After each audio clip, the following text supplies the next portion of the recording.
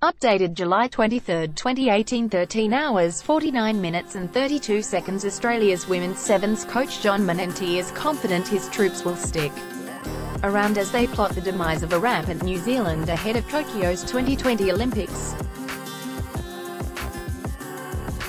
Manenti took the reins after April's Commonwealth Games and helped the Rio gold medallists cling on to win their second World Series crown. But there is no denying the Kiwis are the team to beat after they romped to a World Cup title in San Francisco on the weekend.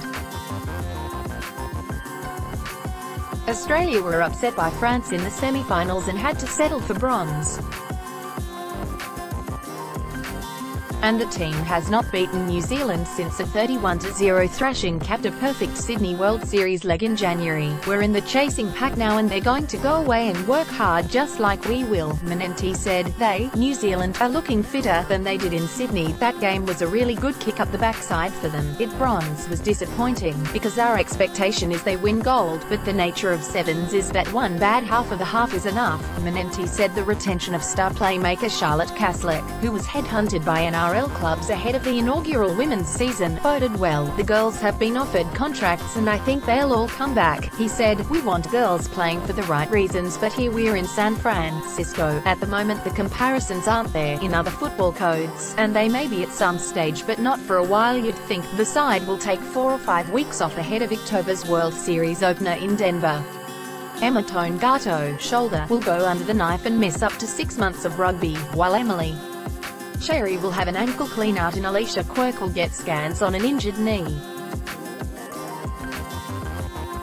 Men's team laboured to 10 at their Australian men were beaten 24-12 in the playoff for 9th by a resurgent Ireland side in what was a disappointing tournament for the side ranked 4th in the current World Series standings.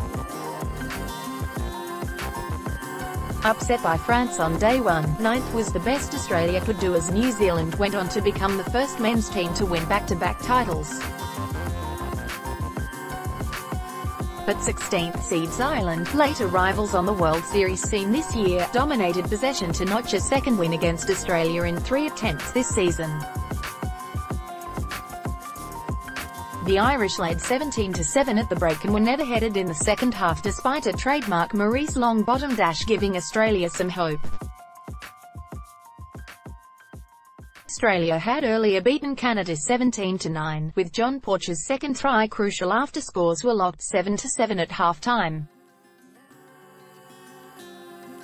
New Zealand's men capped off a golden weekend for the Kiwis by beating an impressive England 33-12 at a packed it in the decider, after England progressed thanks to a 29-7 upset of World Series champions South Africa in the semi-final. AAP topics: sport, rugby union, rugby 7, United States, Australia, New Zealand. First posted July 23, 2018, 13 hours 38 minutes and 33 seconds.